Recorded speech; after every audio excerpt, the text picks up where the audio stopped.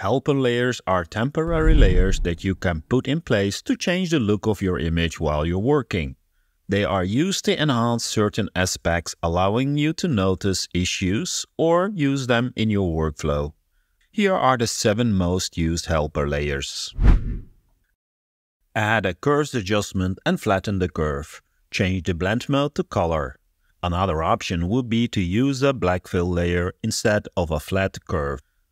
This removes the color temporarily, used to get a better sense of composition and allows you to evaluate relative brightness of the various colors. Especially useful when dodging and burning, as it takes away the distraction of color. Add a curves adjustment and flatten the curve at the center, or use a fill layer in mid-gray. Set the blend mode to luminosity. The result might be difficult to see, so optionally you can add a levels adjustment to increase contrast. By removing the luminosity, we can see the colors separately from brightness, useful for color matching in composites and finding subtle color inconsistencies. Add a fill layer and set its color to a fully saturated color. Change the blend mode to saturation. Creates a fully saturated image with the luminosity preserved.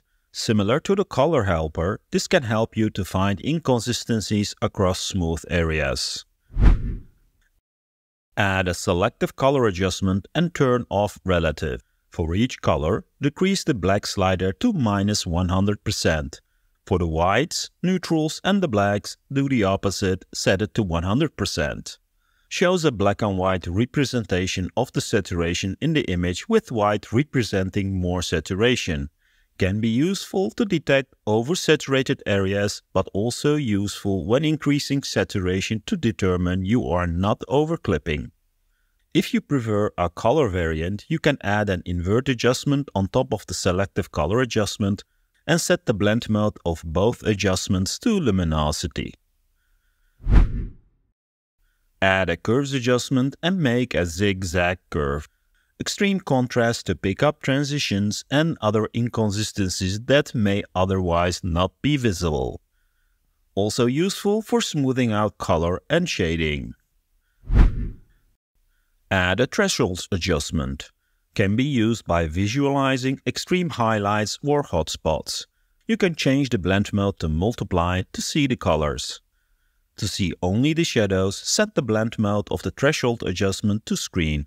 To get rid of the whites, add a fill layer with black and change the blend range so that only the white areas below gets replaced by black. Finally, the invert helper, which can be easily added by adding an invert adjustment. While this helper is not particularly useful, it can help to see your image in a different way to catch maybe obscure details. Also good for a quick change to refresh your eyes. There is a link in the description to an Affinity Assets file which you can use to import to your assets. Make sure the Assets panel is open and from the context menu choose Import Assets. After you choose the downloaded file, the Gaffinity category will be added and you will have something like this. Now that it is in your assets, you can open or switch to another document and use the All Helpers asset just by dragging it to the canvas. This will create a new group, and from this group you can enable any helper layer you need. I also provided the helpers separately, which are enabled by default. These are ideal to have a quick preview without actually applying it. I hope you found this video useful.